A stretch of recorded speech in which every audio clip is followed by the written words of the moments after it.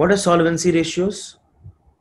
Solvency ratios basically help us understand whether my organization is sustainable, whether my organization is solvent, whether my organization will be able to live in perpetuity. That means what? That means it is a kind of a comparison or kind of an analysis between debt and equity. And how stable are these two inflow of money into the company? So we looked at three ratios.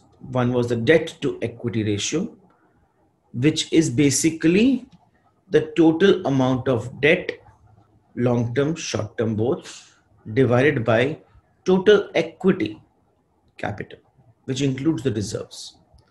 So debt to equity ratio is telling me the health of the organization. If debt to equity ratio is very low, so what is it telling me about the organization? So if debt to equity ratio is low, that means equity is higher, debt is low, is less. That means there is a belief of the shareholders in the company. That means they are willing to put their money and their investment for buying the assets of the company, for sustaining the company, because they believe in the organization. So very healthy situation. There's a nice balance of debt to equity that is required. Higher debt to equity ratio shows that investors haven't invested or funded the operations as much as creditors have funded.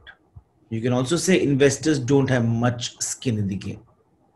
So debt to equity ratio is basically giving me what is the ratio of investments by creditors and equity shareholders in the company. The second important ratio to discuss was our equity to asset ratio. It is called as the equity ratio. Now, what is equity to asset ratio or equity ratio? It measures the amount of assets that are financed by the owner's investment or shareholder's investment. Because debt and equity total will help you buy the assets. So equity ratio, which is basically total equity by total assets, helps me understand what percentage of assets is owned by equity. Now, analysis of this. If equity to assets ratio, so if equity to assets ratio is, say, for example, 0.67. So when you calculate equity to assets, you find it as 0.67. That means investors own 67% of the company's assets, and balance is owned by creditors.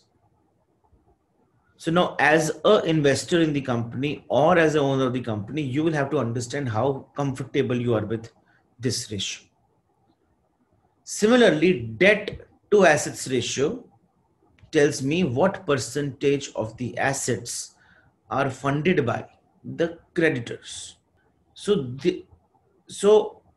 debt to equity, equity assets, and debt assets, or debt to equity ratio, or debt ratio basically gives me the health of the balance sheet. It is telling me how solvent is the company, how sustainable is the organization.